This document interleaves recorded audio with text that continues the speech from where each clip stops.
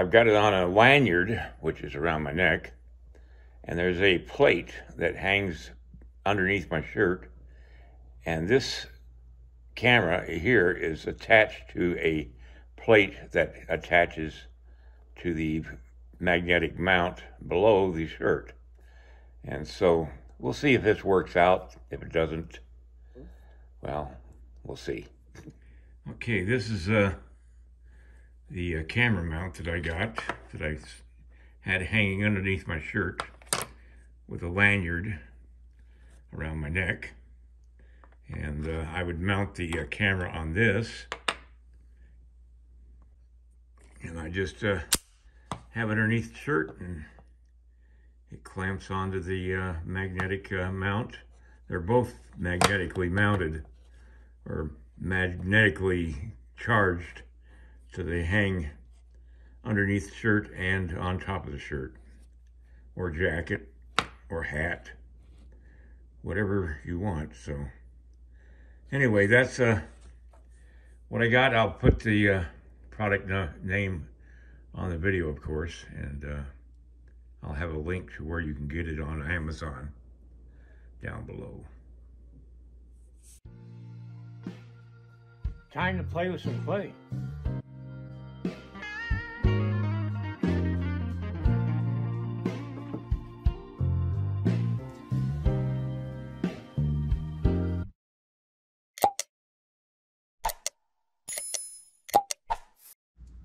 Well, I'm trying this for the first time. I don't know if this is going to work or not. I think it's going to work out better because the you don't have the sound of the table with my camera like it was yesterday, mounted on a on the turntable here. But we'll see. We'll just have to work out problems as I go along. It's a little lower view of what I'm doing, but I've got another camera set up to the side here, that way. Oh, anyway, we'll see if it all works out.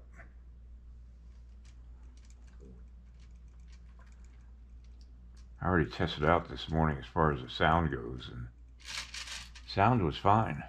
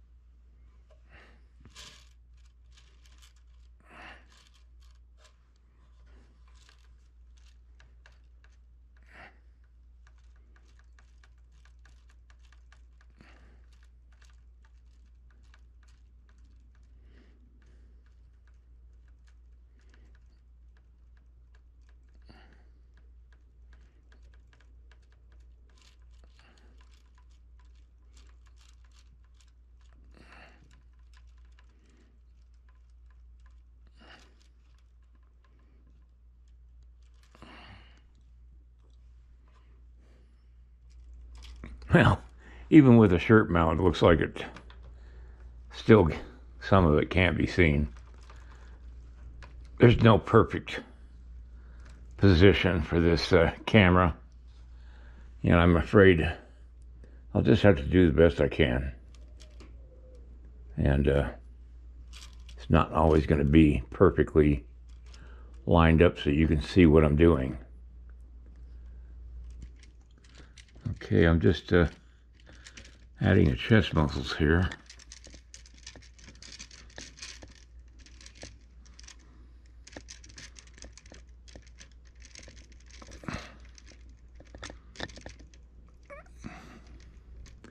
They connect to the front legs just like they would on the front arms of your, well, not the front arms, like they do the chest muscles connect to your arms.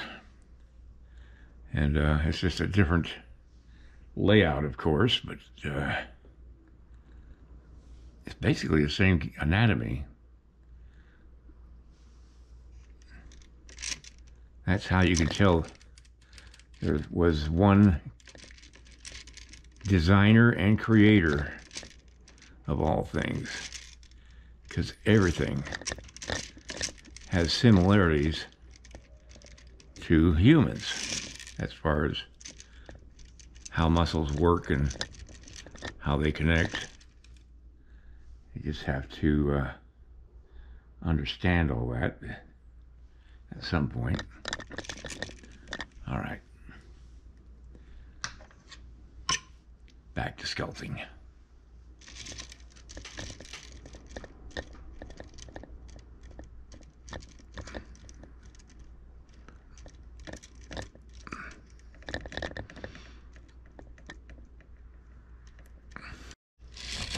All right, I got the front chest and the neck just about done. It'll take some tweaking, but I'm happy with how it's coming out. Next time, I'll be working on the rear leg of the horse and getting that to the point where it looks like a rear leg. And once I get that, then I'll be to the point where I can put this together with the other horse and then start working on the last horse. I'm happy the way the head turned out on this horse, and it's all looking pretty good as far as I'm concerned. At any rate, I'm going to be going up north tomorrow, so I won't be here at my studio. I'll be here Friday. Well, that's the plan anyway. Things have a tendency to change. And then I'll see you guys next time when we'll work on the left side of the horse's backside. All right, good night, everybody. Have a great night, and see you next time. If you like this video, please like and subscribe to my channel. It really would help me. Also, check out the link below this video. It will take you to a review of my 9 instructional videos that could be very helpful to you if you're thinking of sculpting. Good night, everybody.